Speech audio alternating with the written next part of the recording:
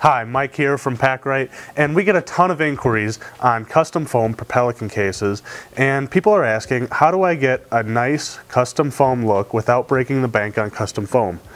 Well, today I have a great answer for you. It's called Kaizen foam.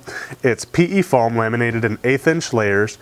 Basically, it's as simple as tracing, cutting, peeling the foam out, and you have a great looking insert, very durable, and it will protect your items fantastically. Let me show you how it works.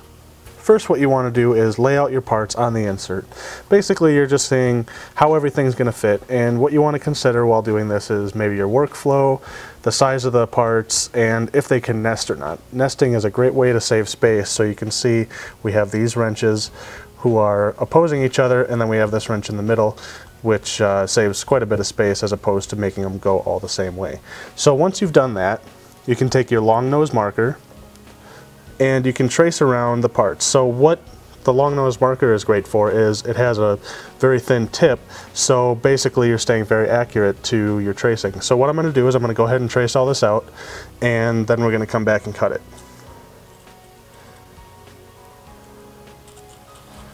So once I have all my parts traced out, I can go ahead back with my knife, and what I'm going to do is I'm going to set the depth of the knife.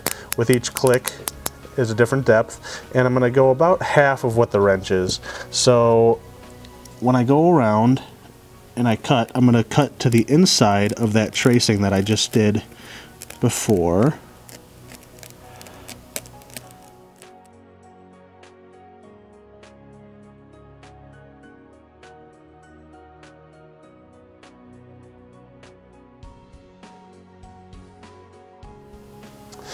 So once I have the part cut, I'm going to go back with my finger and I'm going to kind of peel back the top layer of foam where I cut. So basically you're going to be estimating the depth of what you cut.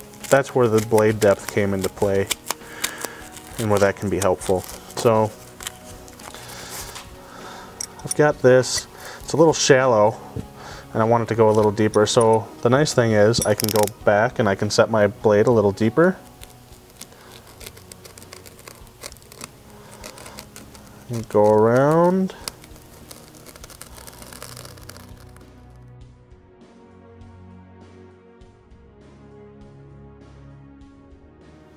And I can go even deeper.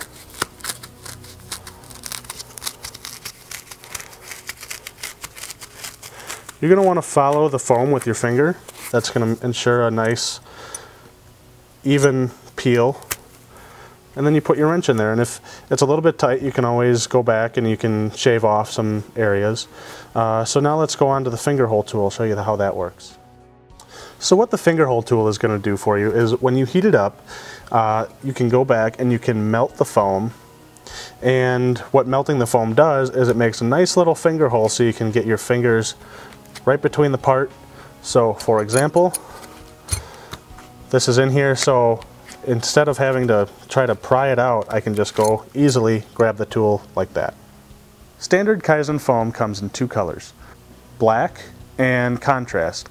The contrast is good for inventory control as it's kind of a shadow box effect with the black over white.